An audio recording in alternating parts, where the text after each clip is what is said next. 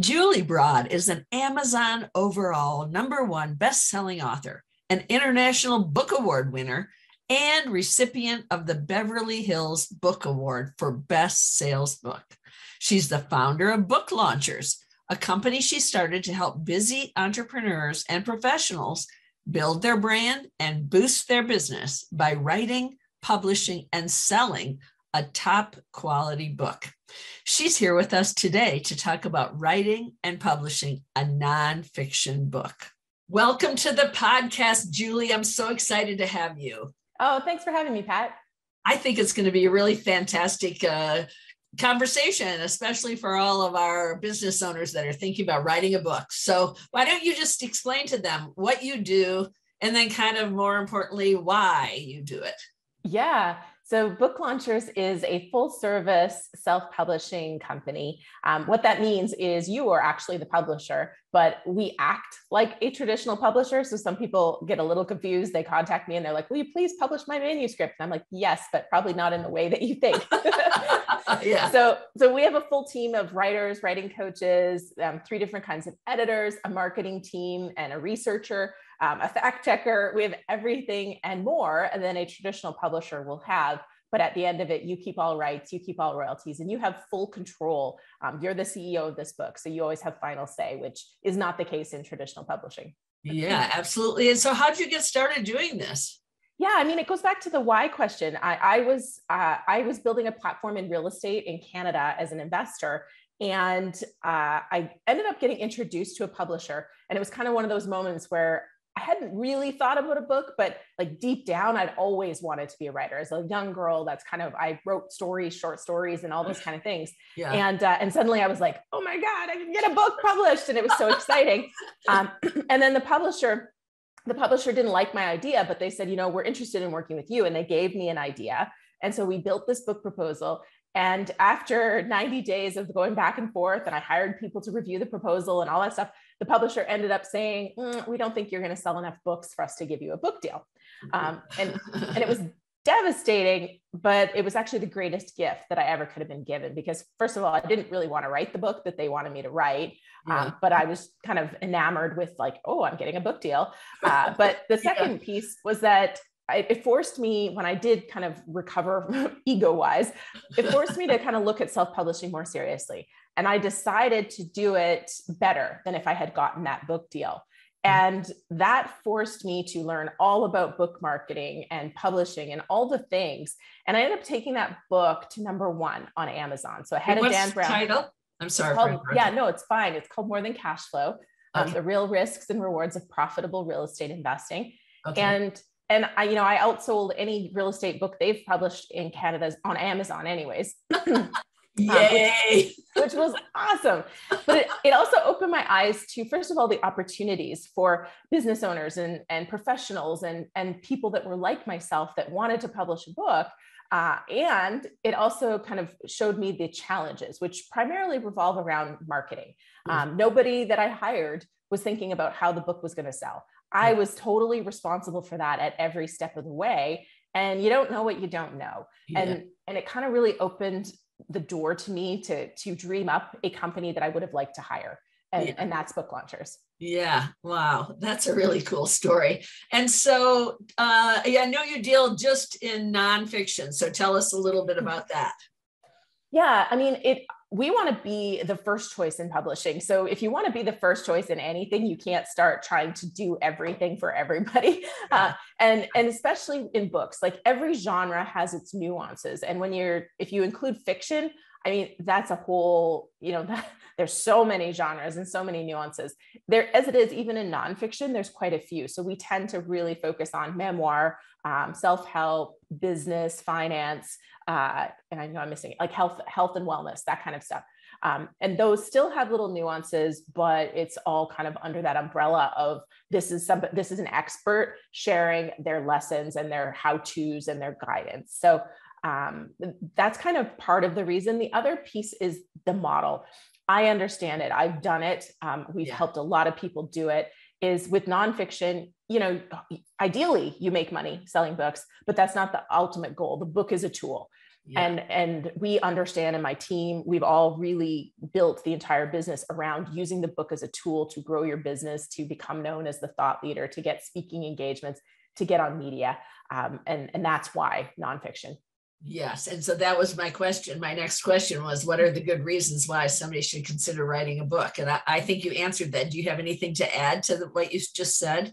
I'll add one thing, and that is that in this world that we live in most industries, we all have very similar education. And so people try to compete on years of experience, which is not a great thing. Like, it's kind of like I'm old, so I'm good. I'm wise. Yeah, exactly. So, but if you have a book, years of experience isn't what you're competing on anymore. It's like, I am the author of this book. So it's a very, very strong differentiator for anybody in an industry.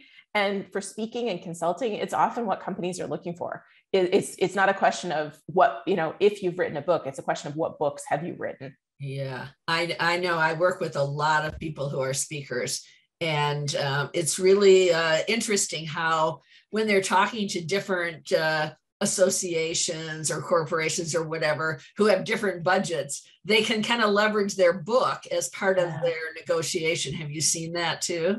Yeah, it's a great point, because a lot of places your fee is set. Like, this is what you're going to get for your fee, but then they have another budget, like an education budget or a marketing budget or some other budget that they can pull from to buy books. And so you can sell your book for $20 a copy, and you're making now an extra $14, which can add, $1,500, $2,000 to your speaking fee that you didn't have without the book. So, and some organizations don't have a speaker's fee budget, but they are able to buy books. And so sometimes, if there's a gig that you really want, that's a way to get yourself some money out of the whole thing, or at least sell books at the back of the room. So it gives you more options. Right. Because lots of times speakers are looking to get clients from the audience. Exactly. It's a whole nother topic. Yes. So is there a category of people or any traits of people that you can think of that probably should not write a book? It's a commitment. And that's the thing. A lot of people, there's no magic button if you want to do this well. A lot of people try to tell you that you can write a book in a weekend, or, here's your book, right. Your book will be published in 90 days. And they're really just preying on that, desire to have this be easy. But if you want a book you're going to be proud of, that's going to do all these things that we've talked about and more, it's going to take you probably somewhere between 9 to 24 months, depending on how readily the content is available off your head. Right. and so I think that it's not a matter of people that don't have the content or the story, or they shouldn't write a book because they're not good enough. It's more like the people that aren't ready to make that time, energy, resource commitment to creating a book. They're looking for an easy path, and it's not that. And the other kind of category, I think, are people that believe their story is so great, it's going to be the pathway to riches. And that's not to say that your story isn't great. And that's not to say that there won't be money in the book. Both are possibilities, and your story being great is quite likely. I've heard so many extraordinary stories. But the path to riches, a great book is not the only thing that it takes. Like, in fact, if you look on the bestseller list, a lot of the books are kind of, they're fine, right? So that tells you it is not about a great book. It's not about a great story in a lot of cases that actually makes you the bestseller and gets a lot of the money coming in. So there's so much more to it. And so it's not that they shouldn't write a book, but I always kind of think their expectations should be slightly altered so that they take a different path and they go into it with a lot more energy, so their book hopefully does succeed. Yeah, right. So can you give us some tips? Like, when somebody's thinking, like you said, you had this urge to write a book, what should be the first few steps that they should take? The first step, there's kind of two, and in my mind, they compete for first place. And one is getting absolute clarity on who this reader is. Your reader is not everyone, and it has to be a specific person, ideally with a specific problem that you have a way to help them solve that is slightly different than how they've tried to solve the problem in the past. And so that means you are going to be niche, and that's okay, because that's going to help you market the book. But a lot of people are like, oh, it's women between the ages of 25 and 50. And I'm like, my 25-year-old self had very different problems than my 40-year-old self. Like, right. very different people. So you really want to hone in, not just, demographics are certainly part of it to a point, but I'm really like, go to the emotional things. Like, what are they trying to aspire to? What's their biggest challenge? What's keeping them awake at night? And how can you help? And that's really where you want to go. The other thing is your own goals. And this, I kind of alluded to this, but you want to marry up the two. So you want to make sure that your goal that you're trying to, your bigger picture. So if you want to be a speaker, just since we've already been talking about that, if you want to be a speaker and you want to be a paid keynote speaker, that's going to be probably large corporations and associations that are paying you. Well, you can't write a book about like childhood estrangement. I mean, you can, but you can't write that book and expect it to lead to paid keynote speaking. There's a too big of a disconnect between your bigger picture goal and the book topic and the audience that you're writing for. So you want to write about something else that, like communication or solving problems or millennial management, whatever it is. You got to look at what the corporations are going to pay you to do and make sure that those fit. So that's why I say they kind of compete against each other because they're both equally important for setting up your book for success. Yeah. And so what's the process for working with your company? Yeah. So we've actually, it's an evolution. So we're always changing. Our latest iteration is that you actually start with a conversation with our book marketing manager. Okay. And that's because what we used to do that after the book was drafted. But what we found is that positioning, that author positioning, that understanding of that reader that you're going to be marketing to, that's vital from the very beginning. And the marketing team comes at it at a slightly different angle than the writing team. And so, we've started with marketing now. We used to try to extract it from the writing process, but now we're like, okay, marketing first, and then we pair you with a writer or a writing coach. We get that first draft. Some people come to us with a first draft. We still start with the marketing person, and then we would send it off to editing. And often what happens is you come to us with a first draft, we do a content edit, and then we send you back to work with a writer or a writing coach anyways. Yeah. So either way, you're probably going to end up on this path. It just might start at a different place. And then we put you through, all the editing, the design, and then distribution, and then marketing at the end. But, that starting place, and then layering marketing in throughout the whole process, not just with meetings, but we're doing audits and we're looking at social media, your email funnel, your website, influencers. We do influencer research. So there's a whole bunch that kind of goes into it. Yeah. And do you help the person research the market to make sure that their book does have a place in the market? We do all the research for them. But the positioning and the saleability is interesting because it's one of those things where everybody's like looking for a guarantee. What we do is we make sure that there's a clear audience and that we know how to reach that audience. We do end up doing market research. We have different tools that we use to see, and that's more for category placement, because the reality is that if I can see where your audience is hanging out, chances are pretty good that we're going to be able to help you sell books. Yeah. It's the people who come and say, I've got, it's my audience is everybody. Yeah. Right. Like that's going to be a problem. Right. And if there are other books written in that topic, that just shows you that people are interested in buying books about that, right?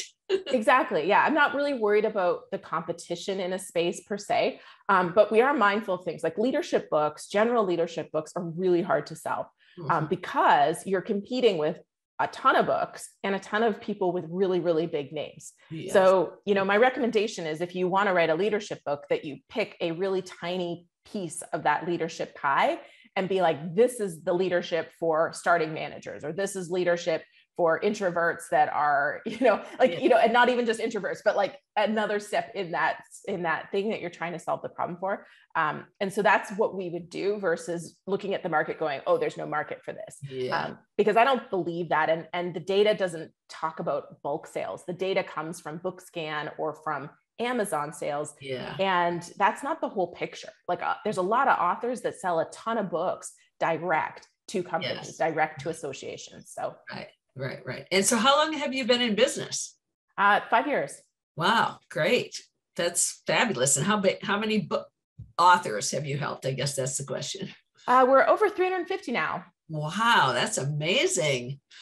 So tell me about environmental changes and how things are, COVID and supply chain issues and all those things. How are they affecting your business and the book publishing business in general?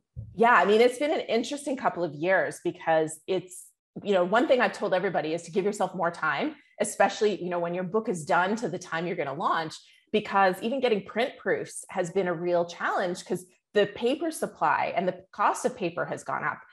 A lot of our printers have had backlogs because a lot of the big publishers are funneling through some of the smaller print companies now. And so there's so many new challenges that are arising. And that's why I always tell people, give yourself more time than you think you need. I always look at every challenge as an opportunity. And one of the cool things we're seeing emerge, especially in the business book category, is the demand for audiobooks. And that's great news because paper costs are going up and you know that nobody is going to eat that except for the author, right? That's going to get pushed down to the self-publishing author to eat that loss of profit.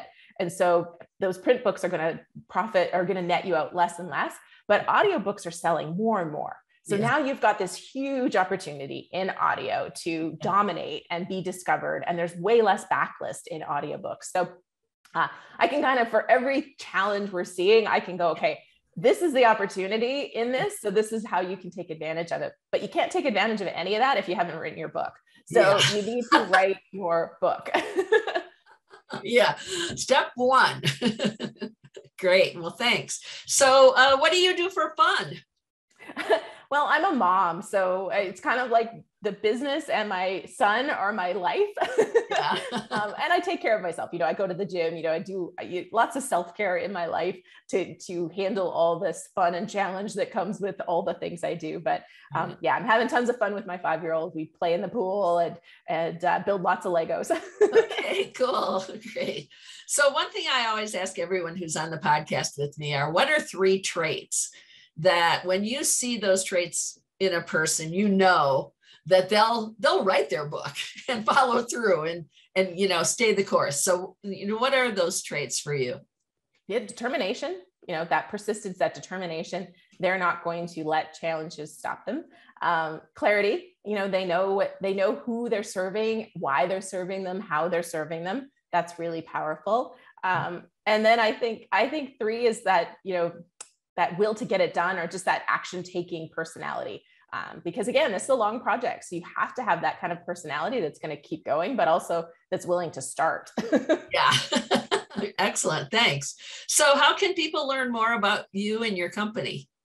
Yeah, I mean, the place I hang out personally is YouTube. So booklaunchers.tv is my YouTube channel. But if you want a download to help you basically figure out the steps that we talked about, go to booklaunchers.com/7, the number 7 steps. And that's a download on the 7 steps to, write a book that will sell. So it positions you with your reader, your hook, and your outline and gets you rolling. Great. Well, thanks so much for being on with me today. It was really fun talking to you. Yeah, thanks for having me. Bye-bye. Bye. Thanks for listening to the Soar to Success podcast. For more insights into growing your business or improving your quality of life, visit soartosuccessmagazine.com and subscribe to the Soar to Success podcast on iTunes.